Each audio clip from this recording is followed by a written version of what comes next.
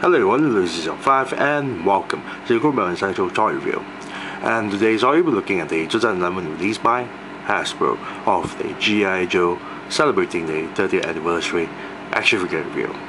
And today's action figure review we're looking at the Wave 3 of the G.I. Joe Renegades Scarlett, the undercover agent. Now I got this straight from eBay, and this actually cost me about $10, which is alright of a price.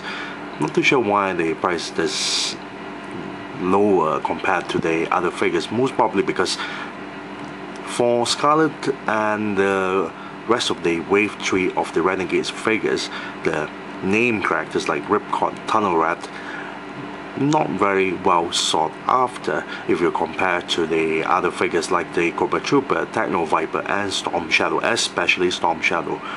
So for $10, this is actually not bad of a price. Despite that, it's a little bit pricier compared to the US retail pricing. Now let's take a look at the front portion of the packaging itself. On one corner here we have the Renegades artwork style of Scarlett, and the artwork style is actually not bad. It looks very nicely done. She has green eyes, very nice, wearing this vest on her body and carrying the, I would say, the crossbow weapon that she normally would use throughout the whole G.I. Joe, well, era.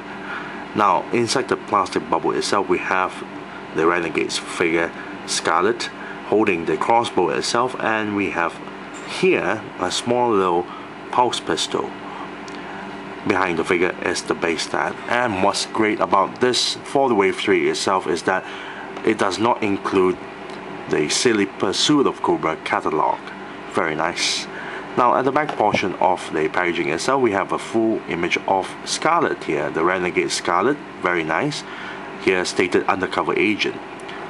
Here on one section here is the rest of the lineup for Wave 3.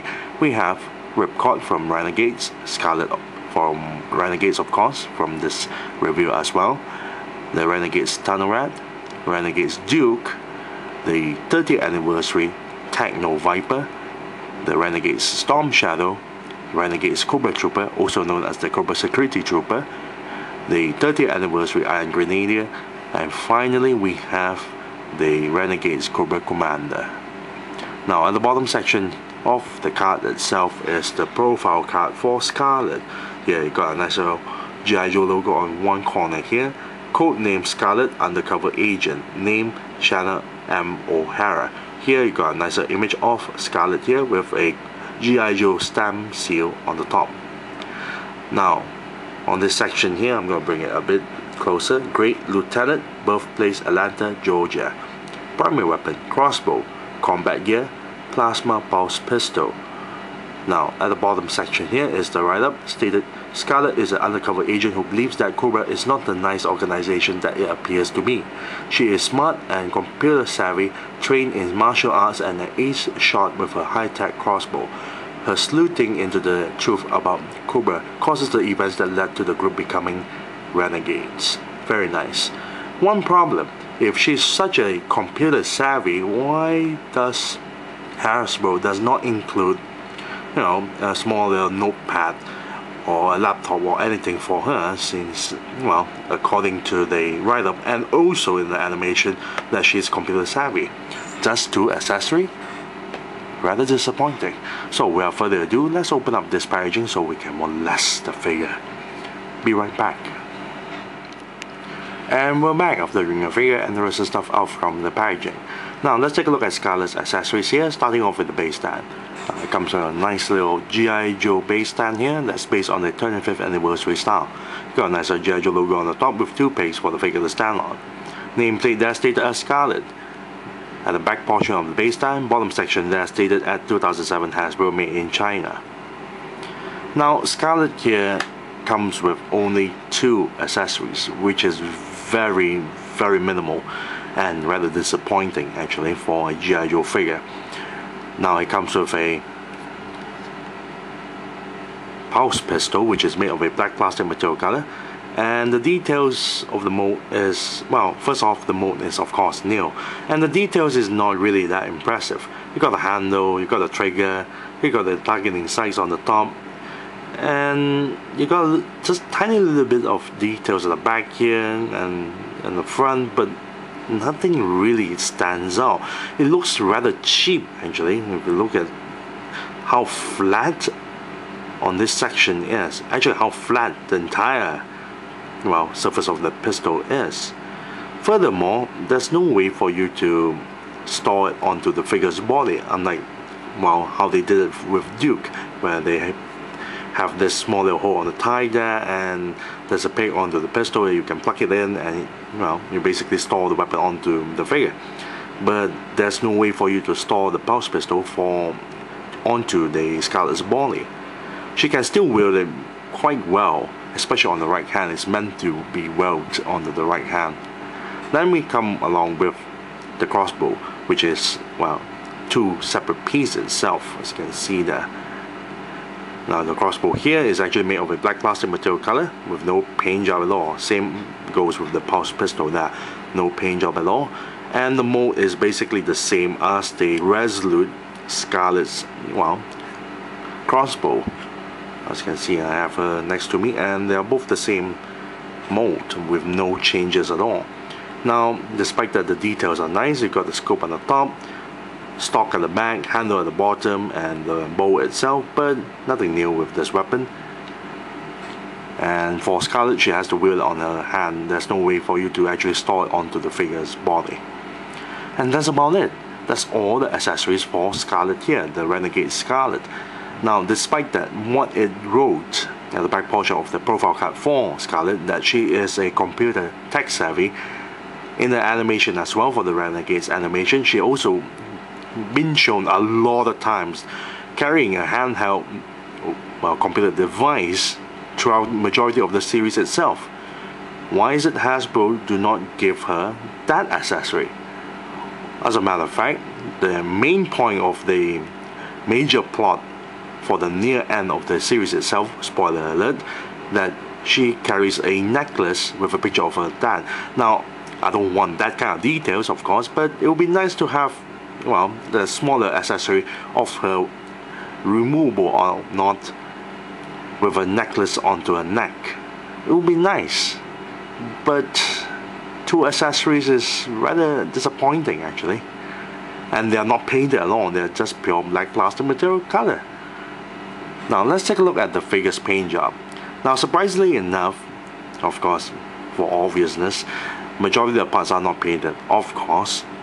Now the entire pair of arms there is made of a dark brown plastic material color. The only paint job is on the fingers, painted with the flesh tone skin.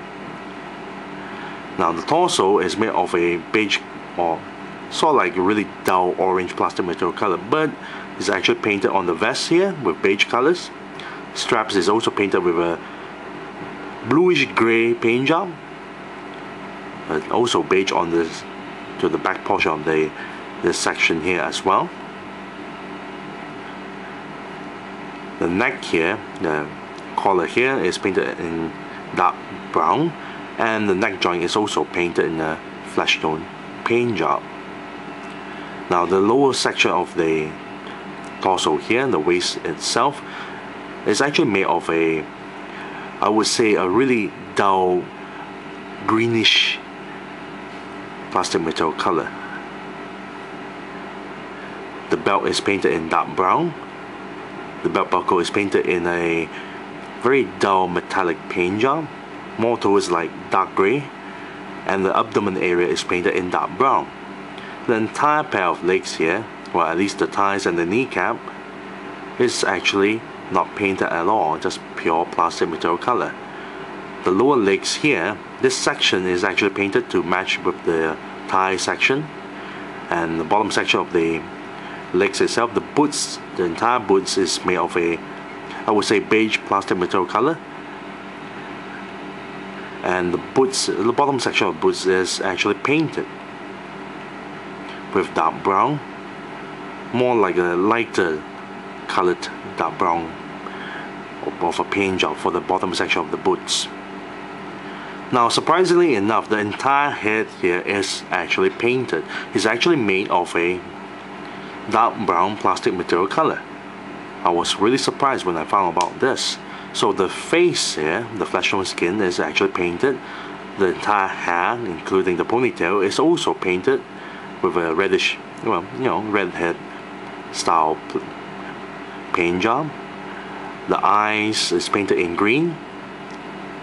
The eyebrows is also painted with the same color as the hair itself, and the lips is slightly pinkish. Very nice. I really like the paint job for the entire head there. The colors is actually not bad. As you look at it, it looks very nice. It doesn't look very dull at all. Now for the figure's mold, entire body of this figure, Scarlett, is made entirely of a new body mold. Surprisingly enough, everything you see onto this figure's body is new. I really love the head sculpt. The head sculpt is very gorgeous, very nicely done. Though not entirely animation accurate, because that would be quite impossible, but very nice. Especially I like the hair sculpt down. The face sculpt is also quite nicely done. Very nice. You got a little bit of dimple going on. Ponytail is at the back, and no matter what you do with it, it won't hinder the articulation with the ponytail at the back there. Very nice. I really like the body mold itself with the padded armor, the sleeves, very nicely done. Bottom section of the legs as well. A lot of wrinkles on the bottom section of the boots. And of course her boots, there's a lot of laces there as well. Shoe laces, bottom section of the feet. Nicer details there as well. Now what's weird about this figure is that the thigh section is rather long. I'm not too sure why they designed the thigh that long. And if I want to compare it to the Resolute Scarlett, you can see the length of the thigh itself. The knee joints were supposed to be at this location, but you can see how long the thigh is, making her look kind of weird. And the lower section of the legs itself looks kind of short, making her look kind of freakish looking. Very interesting, but not too sure why they do that. Back portion of the mold itself is also quite nicely done with the details. Back pockets. There's also, because she's wearing a very tight pants, you can see a little bit of wrinkles on how tight the pants she's wearing right now. Very nice. Very nice details. I really like the head sculpt. Very detailed indeed. Let's take a look at the figure's articulation. The head itself is very nice. You can go side to side, go down a little bit, go up. She can look upwards and turn 360 degrees with no problems with the ponytail at the back. Shoulder joints here can turn 360 degrees and lift the shoulders all the way up this high. Elbow joint here can bend this far back. No new articulation for the wrist joint, so it's just a simple swivel joint that turns 360 degrees. Torso here can move forward, back, side to side, and turn 360 degrees. If you're asking if the ponytail is articulated or not, no, it's not articulated, so don't you dare try to twist the ponytail. You end up breaking it apart. Then the hip joints here can move forward, back a little bit, and to the sides. Double jointed knee that's bent all the way to the back here, very nice. Now ankle joint here is really interesting. Rather have a simple hinge ball joint, the ankle joint here, it is a hinge joint of course. It can pivot downwards and upwards, and rather able to turn 360 degrees, you can go side to side like so. So yes, there is no swivel joint to turn the ankle 360 degrees. Well, sort of swivel joint, you can actually turn it like so, 360 degrees. So you can pose this figure very nicely done. As you can see, you can twist the ankles sideways like so. Very nice. Now let's fully equip Scarlett with all the accessories, considering there's only 2 accessories there. The right hand is meant to equip with the pulse pistol because the amount of gap the right hand has, and the left hand here, as you can see, the gap is rather close, is meant to place the crossbow. like so. Now the problem with the crossbow itself, the bow tends to pop up quite easily. As you can see there, not really well done. There you go.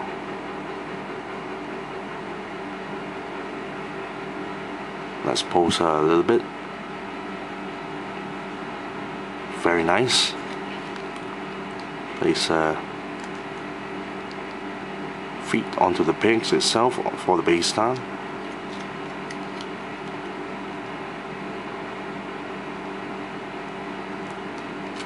Rather tight to place it in.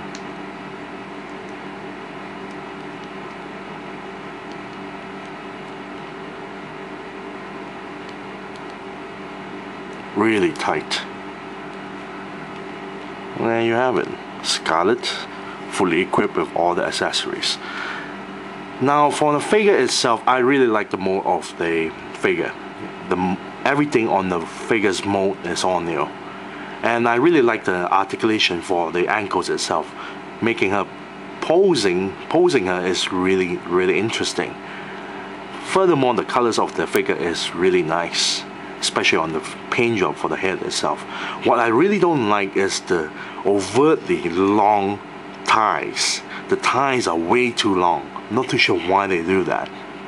Second, there's only 2 accessories. Is rather disappointing. There's no handheld computer device as shown in the G.I. Joe Renegades animation. There's no necklace, just the pulse pistol and the crossbow, and that's about it. And the crossbow is nothing new either. It's just the same old accessory that is shown in the Resolute, well, 7-pack there. So if I'm gonna give a rating on this, the figure is actually not bad. It's actually really nice, but the ties is really weird looking.